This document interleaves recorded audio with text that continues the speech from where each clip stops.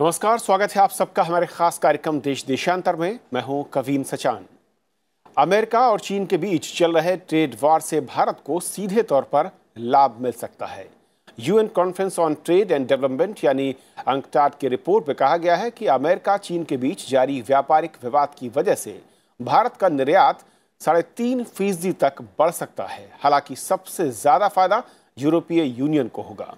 इन्हें करीब 49.70 लाख करोड़ का अतिरिक्त कारोबार मिलने की संभावना है। Report the trade Wars the pen and gain में कहा गया है कि दो बड़ी अर्थव्यवस्थाओं के टकराव का सबसे ज्यादा फायदा वो देश उठा सकेंगे जिनकी अर्थव्यवस्था प्रतिस्पर्धी और मजबूत है। ऐसे देश ही चीन और अमेरिकी कंपनियों का विकल्प तैयार कर सकेंगे। तो समझेंगे इस रिपोर्ट में जो उम्मीदें या संभावनाएं भारत को लेकर कही गई हैं, साथ ही दोनों देशों के बीच जो ट्रेड वॉर है ये किस दिशा में जाता दिख रहा है और भविष्य में इसके खतरे क्या हैं और भारत किस तरीके से इसका ज्यादा लाभ ले सकता है। हमारे साथ 3 खास मेहमान हैं। प्रभु दयाल जी हैं, पूर्व राजदूत, सर बहुत बहुत स्वागत आपका। हमारे साथ अजय जी हैं, पूर्व सचिव, वाणिज्य एवं उद्योग मंत्रालय, भारत सरकार, स्वागत है सर। और हमारे साथ जयंत दासगुप्ता हैं, पूर्व भारतीय राजदूत और आप विश्व व्यापार संगठन यानी WTO में रहे हैं, बहुत बहुत स्वागत सर आपका।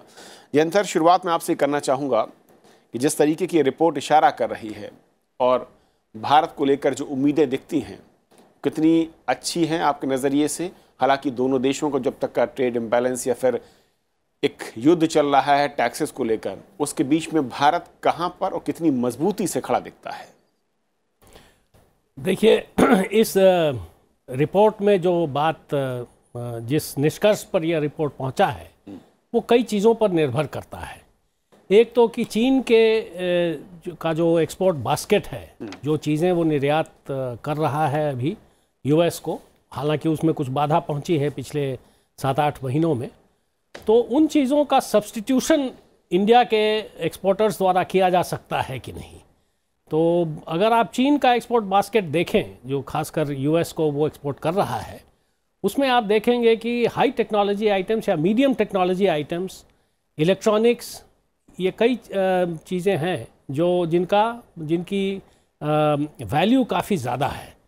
तो अगर हम इन मामलों में, इन प्रोडक्ट्स के बारे में अगर उनको सब्स्टिट्यूट करना चाहेंगे तो उसमें दिक्कत है, तुरंत नहीं कर पाएंगे, उसमें समय लगेगा, हमें रिसर्च एंड डेवलपमेंट में पैसा लगाना पड़ेगा, हमारे और कई कठिनाइयां हैं, तो हमें मैन्युफैक्चरिंग फैसिलिटी उसके लिए सेटअप करनी पड़ेगी। तो ये तुरंत नहीं होने वाला है। जहाँ तक लो टेक्नोलॉजी वाले आइटम्स हैं उसमें हम कुछ हद तक सब्स्टिट्यूट कर सकते हैं और उसके लिए भी हमें अपने को गियर अप करना पड़ेगा। अगर हमारी मैन्युफैक्चरिंग फैसिलिटी में कैपेसिटी कम है तो उसको बढ़ाना पड़ेगा और US के जो बायर्स हैं उनके साथ हमें तालमेल करके उन चीज़ों को डेवलप करके हम कर सकते हैं। ओके, प्रभु दयाल सर, जो अभी आंकड़े में देख रहा था पिछले 6 महीने में कि 2018 में जून से नवंबर के बीच में भारत का एक्सपोर्ट जो है करीब 32% बढ़ा है चीन में। क्या ये ट्रेड वॉर की शुरुआत का इम्पैक्ट है? और कहा जा रहा है कि दोनों ही देश, चाहे वो चीन की बात करें अमेरिका के, दोनों भारत को कुछ विशेष रियायतें कुछ प्रोडक्ट पर दे रहे हैं, देना चाहते हैं, शुरुआत कर दी है। इसके मायने क्या है? देखिए, इसमें तो कोई दो राय नहीं हो सकती कि जो अमेरिका और चीन के बीच व्यापार युद्ध चल रहा है, इससे दूसरे देशों को कुछ फायदा हुआ है। UNCTAD की रिपोर्ट का जहां तक जिक्र है, जैसा आपने खुद ही कहा था, ये कई चीज़ों पर निर्भर करेगा कि क्या आगे होने वाला है। ये एक हाइपोथेटिकल रिपोर्ट है। देखिए, अमेरिका ने पिछले साल चाइना से आने वाले कई वस्तुओं पर हाई टैरिफ्स लगाने शुरू किए थे और उसके विरोध में चीन ने भी अमेरिका से आने वाले गुड्स पे टैरिफ्स लगाए थे। फिर सितंबर में अमेरिका ने यह अनाउंस किया था कि चाइना से 200 बिलियन वर्थ ऑफ गुड्स पे वो 10% ड्यूटी लगाने जा रहा है और वही साल के अंत तक 25% तक बढ़ जाएगा। चीन ने भी $60 बिलियन के अमेरिका से आने वाले गुड्स पे ड्यूटी लगाई थी। लेकिन ये हमें याद रखना चाहिए कि 1 दिसंबर को G20 मीटिंग जो चल रही थी, उसकी साइडलाइंस पे प्रेसिडेंट ट्रंप और प्रेसिडेंट शी जिनपिंग में एक बहुत अहम बैठक हुई और उसमें ये उन्होंने निर्णय लिया कि अभी हाल फिलहाल ये जो एडिशनल टैरिफ 10 से वो 25% ले जाने का कोई सवाल नहीं उठेगा, बल्कि 90 दिन का समय दिया गया कि ये सब मसलों को सुलझाने के लिए। ये 90 दिन का समय 1 मार्च को 2019 मतलब अब से कुछ आने वाले दिनों में होने वाला है खत्म। तो दोनों साइड पूरी कोशिश कर रही हैं कि ये जो ट्रेड वॉर है किसी तरह से ख़त्म हो। अभी कुछ दिन पहले वॉशिंगटन में मुलाकात हुई थी चाइनीज़ साइड की और अमेरिकन साइड की, और दोनों ने ये कहा कि हमारी जो बैठक थी ये काफ़ी संतोषजनक थी। और प्रेसिडेंट ट्रंप ने खुद ये अनाउंस किया है कि वो अब प्रेसिडेंट शी जिनपिंग के साथ अब हाल फिलहाल एक जल्दी मीटिंग करना चाहते हैं, और जहाँ तक ये जिक्र हो रहा है वो फरवरी के महीने में ही, इसी महीने के अंत में ये मीटिंग होगी। और ये भी जिक्र हो रहा है कि शायद ये वियतनाम में होगी, या चीन वाले कह रहे हैं कि नहीं आप चाइना में कीजिए। तो ले दे के दोनों साइड जो हैं ये भरपूर कोशिश कर रही हैं कि किसी तरह से ये जो ट्रेड डिस्प्यूट है ये ओवर हो, क्योंकि एक दूसरे पे बहुत इनकी आप निर्भरता है। लेकिन मैं साथ साथ ये भी कहूँगा कि देखिए दूध फट जाता है तो फिर वो दोबारा दूध नहीं बनता, उसको आप दही बना लें। दोनों साइड खींचतान के किसी तरह से अपने जो आर्थिक संबंध हैं, जो व्यापारिक संबंध है ठीक कर लेंगे। लेकिन जो ये इनका ट्रेड डिस्प्यूट हुआ है इससे दूसरी कंट्रीज को ज़रूर कुछ अपॉर्चुनिटीज़ मिलेंगी, और हमको भारतवर्ष को ये देखना होगा कि हम अपने लिए अपने ट्रेड को बढ़ाने के लिए किस तरह से रास्ते खोल सकते हैं। देखिए ग्लोबल ट्रेड का बहुत कम शेयर हमारा है और हम ये चाहते हैं कि ये शेयर हमारा बढ़े। और किस तरह से बढ़ेगा? ये दोनों बड़े मार्केट्स हैं, अमेरिका बहुत बड़ा इंपोर्ट मार्केट है, चाइना भी बड़ा इंपोर्ट मार्केट है, लेकिन हमारे पर कई प्रतिबंध हैं, बहुत से रिस्ट्रिक्शंस हैं। चीन जो है वो हमारे फार्मास्यूटिकल प्रोडक्ट्स को और सॉफ्टवेयर प्रोडक्ट्स को, सॉफ्टवेयर एक्सपोर्ट्स पे उसने बड़े रिस्ट्रिक्शंस लगाए हुए हैं। तो इस तरह के जो दूसरी कंट्रीज के ट्रेड डिस्प्यूट्स होते हैं वो कोशिश करते हैं कि किसी न किसी तरह से उनके जो रूट्स से हैं इंपोर्ट्स के डाइवर्सिफाई हों। हमको कुछ रास्ते देखने होंगे कि किस तरह से हम इसमें अपने लिए रास्ता खोलें। लेकिन अभी ये जहां तक लग रहा है चाइना और अमेरिका दोनों अपने ट्रेड डिस्प्यूट को सुलझाने में पूरी तरह से कोशिश कर रहे हैं। अजय दुआ सर, जिस तरीके से अब हालात हैं और अगर हम इससे मार्च जो डेडलाइन है और वो अगर आगे बढ़ती है और हालात इसी तरीके से रहते हैं और जो बैरियर्स हैं 10 से 25% का वो बढ़ता है, स्कोप किस तरीके से दिखता है? क्योंकि ये रिपोर्ट ये भी कहती है कि यूरोपीय यूनियन के जो कंट्रीज़ हैं वो सबसे ज़्यादा फ़ायदे में रहेंगे, भारत जैसे देशों को 3.5% का एक्सपोर्ट का फ़ायदा मिल सकता है। ये कंपेरिजन जो है क्यों है? और भारत फ़िलहाल जिस तरीके का वित्तीय मैं कहूँ कि जो डेफिसिट है ट्रेड का, उसे कितना आगे बढ़ाने की कुव्वत या क्षमता दिखती है? मैं जो अभी अंकटाड की रिपोर्ट में 3.5% कहा गया है, अंदाजन हो गया 10 बिलियन डॉलर्स। अगर हमारा 300 बिलियन इस साल कह रहे हैं, वापस 311 हो जाएगा, 300 सवा 300 मैक्सिमम हमारा हो सकता है, तो 10-11 बिलियन की बात कर रहे हैं जी।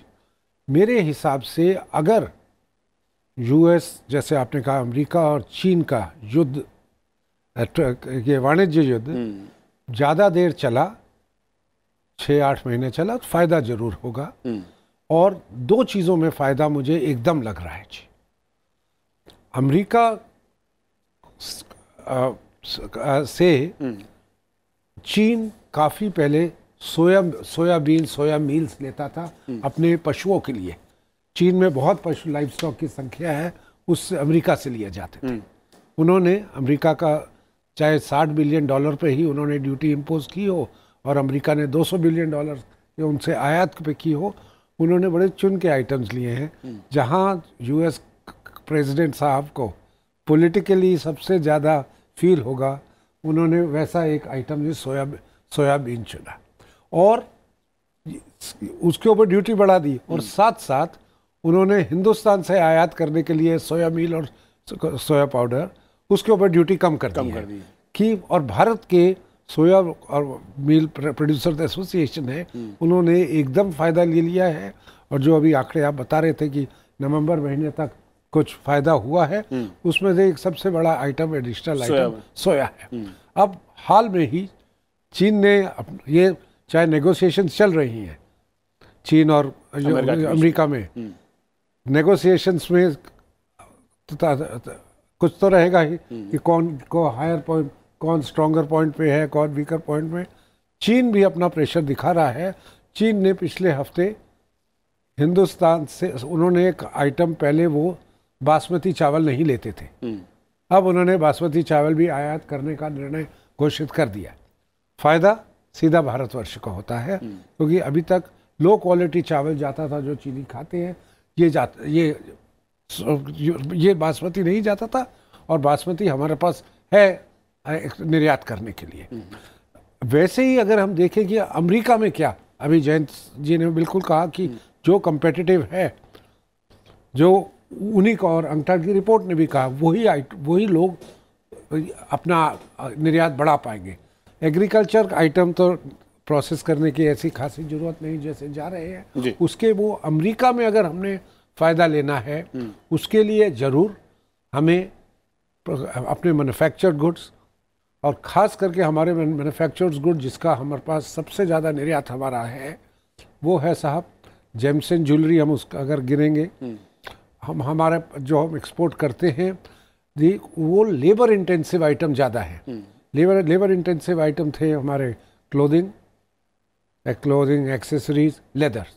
अब ये तीनों आइटम में अगर आप देखेंगे, मुझे नहीं लगता कि जेम्स एंड ज्वेलरी की मार्केट कोई इतना विशेष यूएसए में खुल जाएगी जिससे हम निर्यात कर सकें।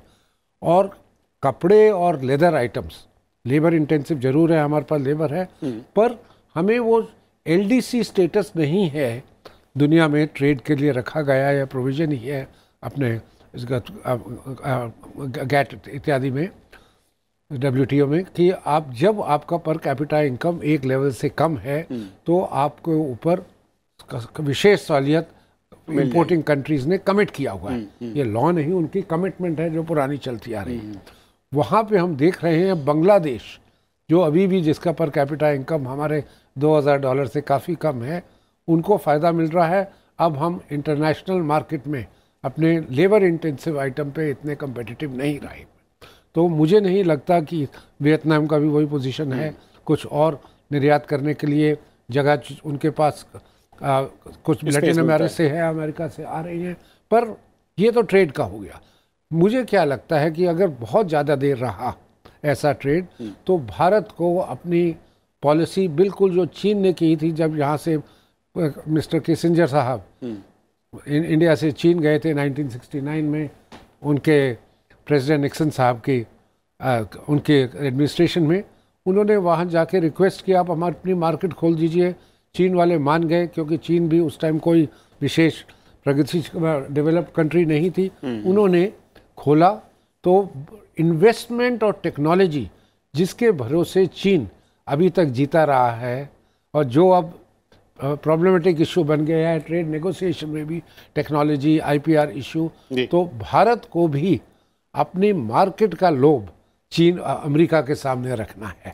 देखो हमारी इतनी बड़ी मार्केट है, आपने एक बारी चीन के साथ इतना किया, और अब हमें करिए, हमारी मार्केट है, यहाँ पे जो सुधार आपको ट्रेड रिफॉर्म्स चाहिए वो हम जो करने के लिए हम विचार करने को तैयार हैं।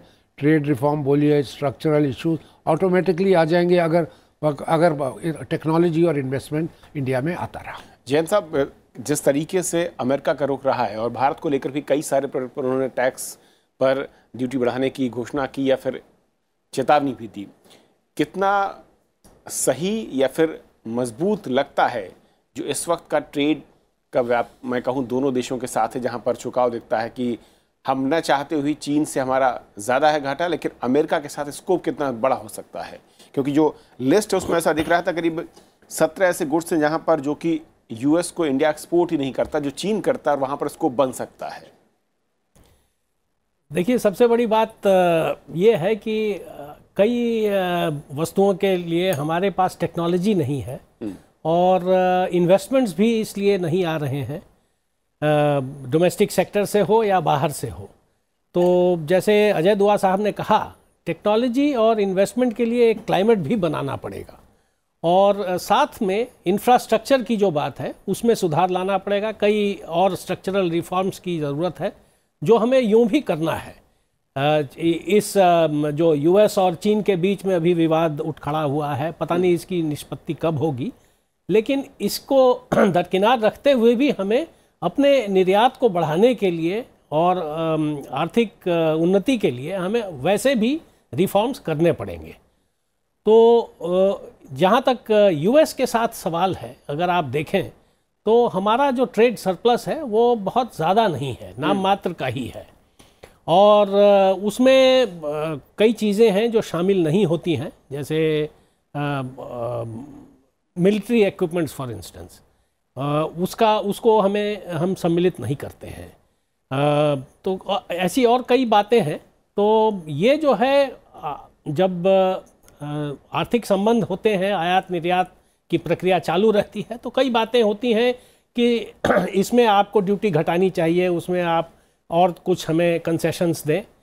तो यूएस ने जो हमारे खिलाफ जो कार्रवाई की है वो सिर्फ स्टील और एल्युमिनियम में की है अब तक पिछले 8-10 महीने में, और वो और कई देशों के खिलाफ भी उन्होंने कदम उठाया है। इसके अलावा सिर्फ उन्होंने अपने भाषणों में जिक्र किया है हार्ले डेविडसन मोटरसाइकिल की। अब हार्ले डेविडसन मोटरसाइकिल वाली बात जहाँ तक है, उसमें उन्होंने खुद स्वीकारा है कि 50% उसमें ड्यूटी हमने घटा दी उनके कहने पर, लेकिन उनका कहना है कि भारत से मोटरसाइकिल 0 ड्यूटी पर जाती है, तो हमारे मोटरसाइकिल्स क्यों भारत में कुछ भी ड्यूटी पे करके जाएं। तो ये एक बड़ा मुद्दा है, क्योंकि किसी एक देश को बिना एफटीए के किसी प्रकार का टैरिफ कंसेशन देना, सीमा शुल्क में कोई अगर हम ह्रास करेंगे तो वो एफटीए के बिना नहीं कर सकते हैं, क्योंकि वो डब्ल्यूटीओ के अनुसार जितने सारे हमारे मोस्ट फेवर्ड नेशन वाले देश हैं, डब्ल्यूटीओ के बाकी जो मेम्बरान हैं, सबको देना पड़ेगा। तो ये समस्या है। अब उसमें बातचीत जारी है, और यूएस के साथ हमारे 2 राउंड अभी पिछले सितंबर से हुए हैं। इसलिए मैं नहीं समझता हूं कि यूएस के साथ जो वैश्विक बिंदु हैं उनमें कोई ऐसी बड़ी समस्या है जो हम आपस में बातचीत करके सुलझा ना सकें। और मैं जय जी तो कहना चाहूँगा कि जरूरी नहीं है कि हार्ले डेविडसन के लिए कंसेशन दी जाए। मोटरसाइकिल जो ज़्यादा हॉर्स पावर की हैं उनकी सब ये पावरफुल जिसे कहते हैं, आप बोलिए कि अगर 10 हॉर्स पावर या 15 हॉर्स पावर की जो मोटरसाइकिलें आ रही हैं उसके ऊपर उनको सबके ऊपर भारत कंसेशन देने को तैयार है। और मिला जुला के कविंद जी 4000 मोटरसाइकिलें भारत में आयात होती हैं आज, जो 10 हॉर्स पावर के ज़्यादा की कैपेसिटी की नंबर बहुत कम है। बाकी हिंदुस्तान में ही बन रही है, तो ना हिंदुस्तान का डोमेस्टिक एंगल भी प्रोटेक्ट रहेगा और ना कोई इतना बड़ा विशेष, जैसे आपने बिल्कुल ठीक फरमाया, ये सब सॉल्वेबल इश्यूज हैं अमेरिका के साथ, हम कर सकते हैं। दयाल जी, लेकिन दूसरा इस ट्रेड वॉर के बीच में जब हम या दोनों देश कहीं न कहीं भारत को रियायत देने के मूड में देखते हैं, रियायत देते हुए नजर आते हैं, हम किस पर ज़्यादा भरोसा कर सकते हैं? और क्या वाकई व्यापार में अमेरिका और चीन जैसे देशों पर भरोसा मुमकिन है? कोई देश कभी दूसरे के लिए फायदे की बात नहीं करेगा। ट्रंप साहब ने तो शुरू से कहा अमेरिका फर्स्ट। चीन भी हर तरह से अपना ही फायदा देखता है।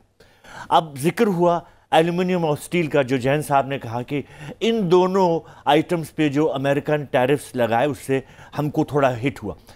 ये टैरिफ्स चाइना को हिट करने के लिए लगाए गए थे, लेकिन क्योंकि ये यूनिवर्सल एप्लीकेशन के लिए थे इसलिए दूसरे कंट्रीज भी अफेक्ट हुए, कनाडा भी अफेक्ट हुआ, कोरिया भी अफेक्ट हुआ। लेकिन ज़्यादातर जो आइटम्स पे टैरिफ बढ़ाए गए हैं वो हैं जो कि चीन से ही एक्सपोर्ट होते थे अमेरिका को। जैसे सबसे पहले आइटम पे जो ड्यूटी बढ़ाई थी वो थे सोलर पैनल्स, जो बड़ी भारी तादाद में चीन में बनकर अमेरिका एक्सपोर्ट होते थे। उसके बाद वॉशिंग मशीन्स पे ड्यूटी बढ़ाई गई थी, ये भी चाइना से एक बहुत बड़े मैस स्केल पे बन के अमेरिका एक्सपोर्ट होती थी। तो चाइनीज प्रोडक्ट्स इतनी लार्ज स्केल पे क्यों अमेरिका एक्सपोर्ट होते थे? ज़्यादातर जो अमेरिकन कंपनीज हैं इन्होंने खुद ही जॉइंट वेंचर्स लगाए थे चाइना में चीपर लेबर की वजह से, और वो वहां पर मैन्युफैक्चर कर रहे थे या दूसरे देशों में जैसे मेक्सिको में कर रहे थे। अब क्या हुआ कि धीरे धीरे अमेरिका को एहसास होने लगा कि चाइनीज कंपनीज जो हैं ये कुछ इंटेलेक्चुअल प्रॉपर्टी राइट्स का वायलेशन कर रही हैं। हमेशा से चाइना ये इंसिस्ट करता था कि अगर आप यहाँ मार्केट करना चाहते हैं तो आप जॉइंट वेंचर लगाइए। और वो जॉइंट वेंचर लग के चाहे दूसरी चाइनीज कंपनीज धीरे धीरे ये जो टेक्नोलॉजी और इंटेलेक्चुअल प्रॉपर्टी राइट्स थे स्टील करती थी, अमेरिका का ये कहना था। और ट्रंप साहब ने जब ये ट्रेड टैरिफ लगाने शुरू किए तो उन्होंने इसी बात का ऐलान किया कि चाइना जो है वो इंटेलेक्चुअल प्रॉपर्टी राइट्स वायलेट कर रहा है और इसको रोकने के लिए हमें उनको लाइन पे लाना है। धीरे धीरे करके ये ट्रेड वॉर बढ़ती गई, महीने दर महीने दूसरे आइटम्स पे ये लगाते गए। जब अमेरिका ने टैरिफ्स बढ़ाए तो इसी तरह से फिर चाइना ने भी टैरिफ्स लगाए, लेकिन फिर इनको दोनों को ये एहसास हुआ कि ये हमको बहुत नुकसान पहुंच रहा है। और इसीलिए बहुत उच्च स्तर पे ये मीटिंग हुई जब प्रेसिडेंट ट्रंप और प्रेसिडेंट शी जिनपिंग ने ये डिसाइड किया कि भाई 90 दिन का वक्त दिया जाए दोनों साइड्स के जो एक्सपर्ट्स हैं बैठ के इसको रिजॉल्व करें। अभी पूरी तरह से बात रिजॉल्व नहीं हुई है। हमको देखना है, सब देश देख रहे हैं, क्योंकि चाइना और अमेरिका की जो ट्रेड वॉर है इसका ग्लोबल इंपैक्ट होना लाजिम है। और जहां तक इंडियन मार्केट है, अमेरिका भी ये मार्केट देखता है, चाइना भी ये मार्केट देखता है।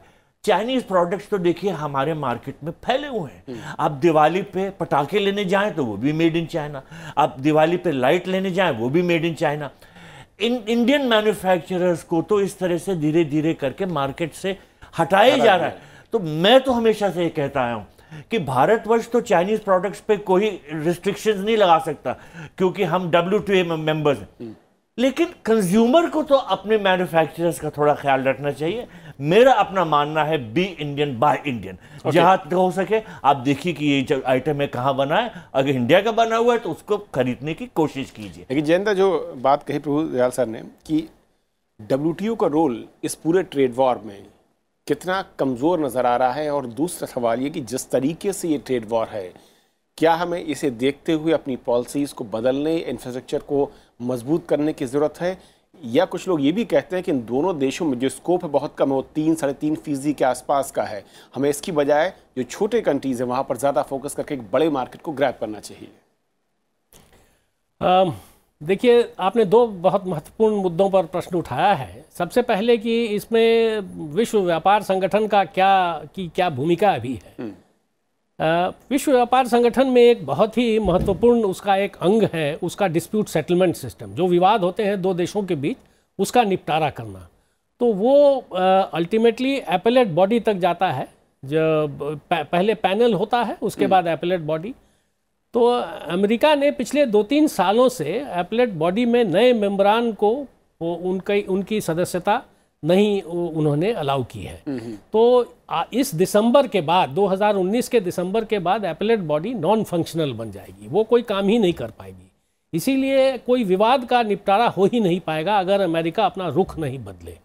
तो WTO जो कार्रवाई करता है वो कार्रवाई होती है अपने लीगल फ्रेमवर्क के तहत। विवाद के निपटारे से कोई एक को माना जाता है कि उन्होंने कंप्लाई नहीं किया तो उनको कंप्लायंस के लिए कहा जाता है। तो ये जो अंग है बहुत ही महत्वपूर्ण, जिसको ज्वेल इन द क्राउन कहते थे, ये तो बिल्कुल इनइफेक्टिव बन जाएगा बाय दिसंबर। तो WTO का इसमें बहुत ज़्यादा रोल नहीं है। दूसरी बात ये रही कि जो कार्रवाई इन्होंने की है, अमेरिका ने की है और चीन ने की है ऑफ रिटेलिएटरी टैरिफ्स, वो WTO कंसिस्टेंट है कि नहीं। तो अगर आप किसी भी निष्पक्ष व्यक्ति से पूछेंगे तो दोनों ने जो कार्रवाई की है उसका एक्चुअली WTO इनकंसिस्टेंट है, और इसलिए दोनों ने केस किए हैं WTO के डिस्प्यूट सेटलमेंट अंडरस्टैंडिंग के तहत। दोनों ने एक दूसरे पर केस किया है, लेकिन उसका निपटारा शायद ही हो पाएगा निकट भविष्य में। दूसरी बात जो आपने कही कि छोटे छोटे देशों पर ज़्यादा हम फोकस करके हम अपने व्यापार को, निर्यात को बढ़ा सकें, तो देखिए अमेरिका इतना बड़ा देश है और उसका आयात इतना ज़्यादा है, उसकी भूमिका अंतर्राष्ट्रीय व्यापार में इतनी बड़ी है कि उसको इग्नोर करके कोई देश आगे नहीं बढ़ सकता है। छोटे देशों में उनकी ज़रूरत कम होगी, उनके पास आर्थिक स्थिति भी उनकी कुछ तंग हो सकती है। चीन को भी उसी प्रकार से हम इग्नोर नहीं कर सकते हैं, क्योंकि वो आज नंबर 2 की स्थिति में है, के स्तर पर है। तो इन दोनों देशों में अगर आपसी झगड़ा चलता रहा और उसके चलते आयात निर्यात की जो प्रक्रिया सारी, चूंकि आज ग्लोबल सप्लाई चेन के अंग हैं दोनों देश, दोनों महत्वपूर्ण हैं। हाँ, तो ग्लोबल सप्लाई चेन इससे प्रभावित होगा बुरी तरह से, और उससे भारत भी प्रभावित होगा। अपने डायरेक्ट आयात निर्यात के अलावा ग्लोबल वैल्यू चेन से भी प्रभावित होगा। तो इशू ये है कि हिंदुस्तान को अपने जो रिफॉर्म्स करने हैं वो तो करने ही पड़ेंगे। अब ये विवाद अगर लंबा चला खिंचा तो उसमें कोई फायदा हम ले सकते हैं कि नहीं, ये देखना पड़ेगा। ओके, बहुत बहुत शुक्रिया आप तीनों मेहमानों का हमारे साथ इस अहम चर्चा में शामिल होने के लिए और समझाने के लिए कि जो अमेरिका और चीन के बीच ट्रेड वॉर चल रहा है ये कितना लंबा खिंच सकता है, इसका असर दुनिया और भारत की अर्थव्यवस्था पर किस तरीके से पड़ सकता है और इस ट्रेड वॉर से क्या हम कोई फायदा उठा सकते हैं। और बात आप दर्शकों की राय की, हमने कार्यक्रम दिखाया था राज्य रोजगार और उद्योगों को लेकर नीति की। कार्यानंद वर्मा लिखते हैं कि राज्यों द्वारा स्थानीय लोगों को निजी क्षेत्रों में 70 तथा 30% बाहरी लोगों को कोटा देने का प्रस्ताव अर्थव्यवस्था में एक नकारात्मक असर को बढ़ावा देगा जो हमारे संविधान के अनुच्छेद 14 और 19 का उल्लंघन करता है। नेहा लिखती है कि मध्य प्रदेश सरकार की ओर से स्थानीय लोगों के लिए 70% नौकरियां आरक्षित करने का कदम आगे चलकर नकारात्मक साबित हो सकता है और ऐसे में बाहरी लोगों से के लिए समानता और स्वतंत्रता के अधिकारों का उल्लंघन होता है। साथ ही दूसरे राज्यों भी इसी तरह की होड़ लग जाएगी और राज्यों के बीच खाई और प्रतिस्पर्धा बढ़ सकती है। तो आप दर्शक अपनी राय सुझाव आलोचना हमें भेजते रहिए। साथ ही हमारे सभी कार्यक्रम आप YouTube पर देख सकते हैं। फिलहाल आज इतना ही, नमस्कार।